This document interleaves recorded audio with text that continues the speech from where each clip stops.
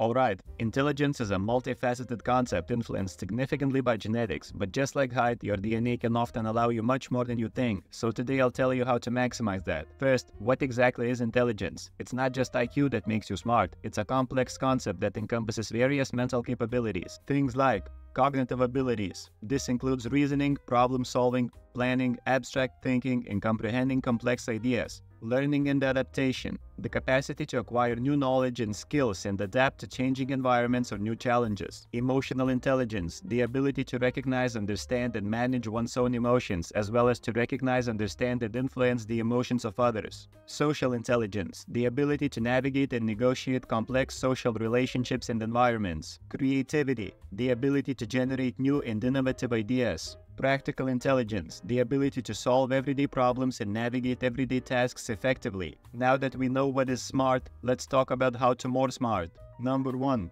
Nutrition. Think of your brain like a Bugatti. You wouldn't want to fill it with regular gas, right? It needs the good stuff, like that high-octane fuel, the 91-94 stuff. So omega-3 fatty acids, found in fish like salmon and trout. These are crucial for brain health. They build cell membranes in the brain and have anti-inflammatory properties. Antioxidants. Foods like blueberries, dark chocolate, and nuts are rich in antioxidants. Antioxidants are molecules that protect our cells from damage caused by these suckers called free radicals, which can damage cells. Antioxidants neutralize free radicals by giving them an electron. It stabilizes the free radicals and stops them from causing harm to our cells. Neutralizing them protects your brain from oxidative stress and inflammation. Vitamins and minerals. You need various vitamins, especially B1s. Leafy greens, whole grains, and eggs have those, along with folate. These are vital for brain function. Imagine your brain cells are like construction workers. Omega-3s are their tools, antioxidants are cigarettes, and vitamins are girls walking by to be catcalled.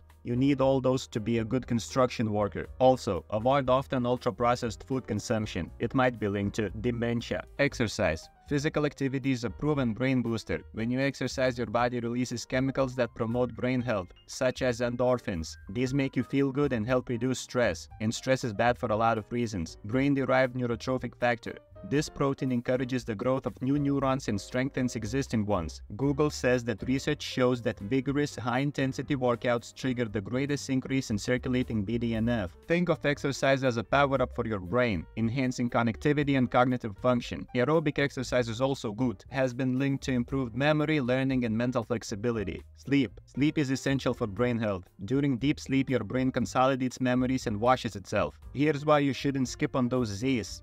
Memory consolidation. As already mentioned, sleep helps transfer information from short-term to long-term memory. See hippocampus? Basically, here your short-term memory is zipping around in circles and goes to its resting place mostly while you sleep. Toxin clearance. During sleep, the brain's lymphatic system removes waste products that accumulate during the day. Remember the Bugatti metaphor? Yeah, so sleep is like changing its oil and washing it. Without those, it's not gonna function and will just look disgusting. Tips for better sleep. Establish a routine. Try to bed and wake up at the same time every day. Create a sleep-friendly environment. Keep your bedroom dark, cool, and quiet.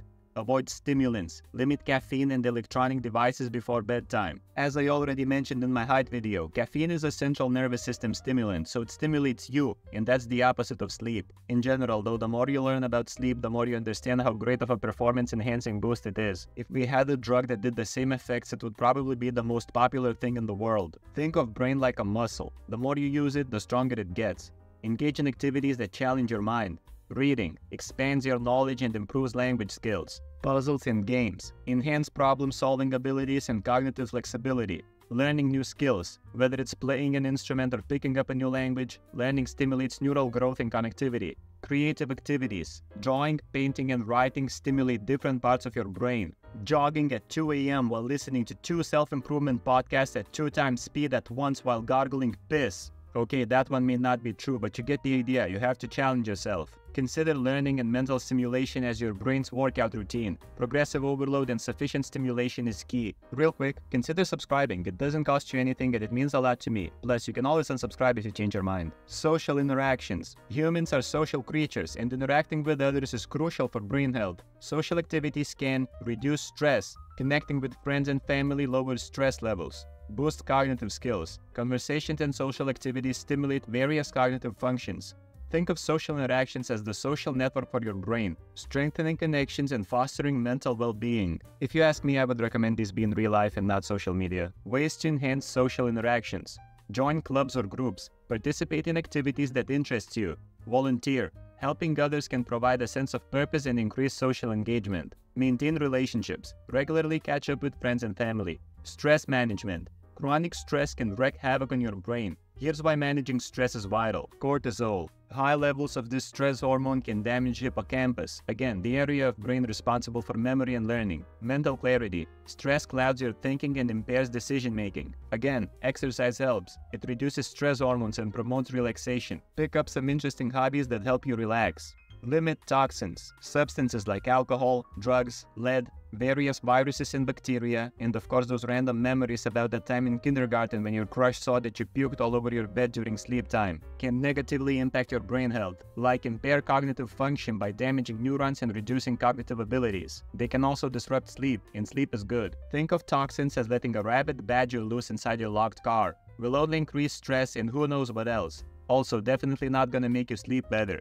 Strategies to avoid toxins. Moderation. If you choose to drink alcohol, do so in moderation. Avoid drug use. Stay away from recreational drugs. Additional tips for boosting intelligence. Hydration. Your brain is about 75% water. Staying hydrated is crucial for maintaining optimal cognitive function. Remember that. A healthy gut. Your gut health impacts your brain health.